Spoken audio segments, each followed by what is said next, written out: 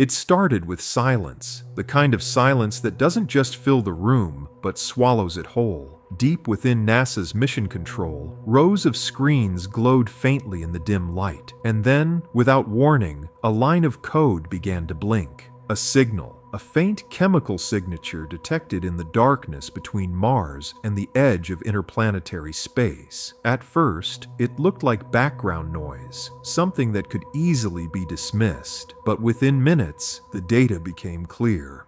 It wasn't noise, it was something far stranger. NASA's Deep Space Network had just picked up traces of water vapor leaking from an object that shouldn't even exist here. A comet, but not just any comet. The mysterious interstellar traveler known as 3I Atlas. At first, no one believed it. The analysts thought it was a calibration error, maybe a ghost reading from solar radiation. But the signature kept repeating, and it was unmistakable. Water molecules breaking apart under sunlight, releasing hydroxyl radicals. Something out there was actively venting water into space. The problem was that 3I Atlas isn't from our solar system. It's from somewhere far beyond, perhaps from another star entirely, crossing the void for millions of years. Out there, frozen solid in interstellar darkness, all its ices should have long evaporated or been destroyed by cosmic radiation.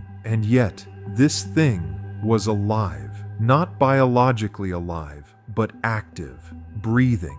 It was leaking water like a wound that refused to close. The realization spread quickly through ESA teams. Instruments across multiple observatories confirmed the same strange phenomenon.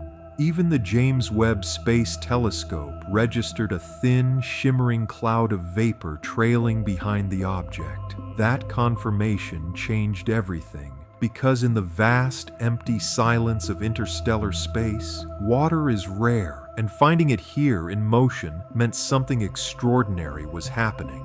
When 3I Atlas made its recent pass near Mars, ESA's Trace Gas Orbiter managed to capture the closest ever images of an interstellar comet. What those images revealed shocked even the most skeptical astronomers. The comet's coma wasn't behaving normally. Instead of forming a smooth halo, the gases around it pulsed, expanding and contracting like a heartbeat. In one frame, the halo glowed brighter. In the next, it dimmed, over and over again. Some described it as if the comet were breathing.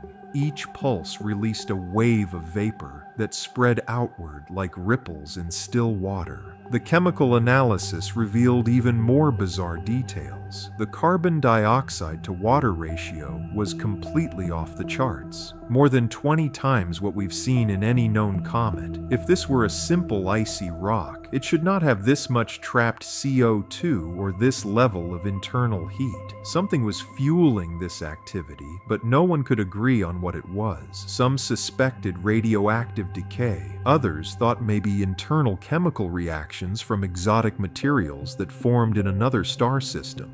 But even those theories didn't fit. The outgassing wasn't random. It was rhythmic, repeating at precise intervals, almost like a timed release. Back at NASA's Jet Propulsion Laboratory, scientists ran simulation after simulation trying to explain it. Every 27 minutes, a spike in vapor output appeared, exactly 27 minutes apart, like a heartbeat in the void. Too perfect to be natural, too regular to be random. One researcher reportedly said, "This isn't just physics, it's something trying to communicate." Of course, that line never appeared in any official press release, but those who saw the raw telemetry say the timing patterns are real, regular pulses of energy, as if the object were following instructions. The James Webb Telescope focused its powerful sensors on the object, searching for answers. What it saw only deepened the mystery.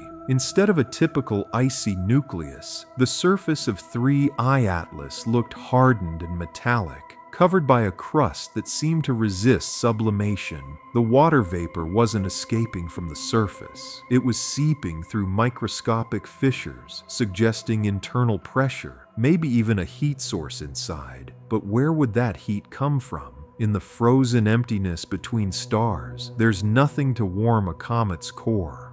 unless something inside was generating it. Some scientists propose that 3I Atlas might still carry radioactive isotopes from its parent system, slowly decaying and producing heat. Others suggested internal chemical reactions under high pressure. But those ideas only explain the warmth, not the precision, not the pattern. It was as if the object had control over when to release gas, as if the venting wasn't random but deliberate. And that's when things took a darker turn. During one observation cycle, the near-infrared spectrograph detected unusual light behavior around the comet. Instead of reflecting sunlight normally, 3I Atlas twisted the light, reversing its polarization in ways that defied all known physical models. It was bending light as if something about its surface structure or electromagnetic field was engineered to manipulate photons. Natural materials rarely do that, and when they do, it's never with this kind of precision. Inside NASA's secure channels, quiet discussions began. What if this object wasn't just a comet at all? What if it was something made to look like one? The theory sounded insane, even to the scientists suggesting it, but every new observation kept stripping away the normal explanations. 3I Atlas was moving differently, venting rhythmically, and distorting light in impossible ways. It didn't behave like any known natural body. Then came another theory, one that tied ancient ideas of panspermia and cosmic seeding to a new possibility. Some researchers whispered about the interstellar seeder hypothesis, that comets like 3I Atlas could be ancient delivery systems, carrying the building blocks of life, or something more advanced, across galaxies. Machines disguised as rocks, silent travelers programmed to awaken when they encounter a new star. The water, in this theory, wouldn't just be a coincidence. It would be part of the activation process, a signal, or a release. Could 3I Atlas be releasing more than just vapor? Could it be dispersing microscopic organisms or encoded data, waiting to seed another world? It's pure speculation, but the coincidence of timing, water emissions increasing as it nears the inner solar system, is hard to ignore. And if that's true, then this object isn't just passing by, it's doing something. NASA hasn't confirmed anything beyond the water leak. Officially, the agency maintains that 3I Atlas is an unusual but natural interstellar object under ongoing observation. But off the record, some insiders admit there are anomalies they can't explain. Every data pulse tells the same story. Structured emissions, unnatural polarization, and a heat source that refuses to fade. The object is now past Mars, heading inward, closer to the Sun. Scientists expect its activity to intensify. More vapor, more signals, maybe even solid fragments breaking off. If those fragments drift toward Earth's orbital path, they could bring with them material from another star, and possibly something we've never encountered before. For now, telescopes around the world remain fixed on it. The James Webb, Hubble, and soon even the Lunar Gateway's telescope array will be watching. Every scientist involved knows that 3I Atlas may only pass this close once in human history. Whatever secrets it carries will vanish back into the dark once it swings around the Sun. And yet, for all the data and analysis, one thing remains hauntingly uncertain. Every 27 minutes, another pulse, another burst of water. The pattern hasn't broken once since it was first detected. Some think it's natural, some aren't so sure, but everyone agrees on one thing. This comet is unlike anything we've ever seen. Somewhere inside that ancient frozen shell, something stirs. It's something watching back. NASA's official report ends with a simple statement. We continue to monitor the activity of interstellar object 3I Atlas. But among the scientists working long nights in those dimly lit control rooms, the whispers have already started. They no longer call it a comet, they call it a messenger. And if that's true, then maybe it didn't come here by accident. Maybe it came for us.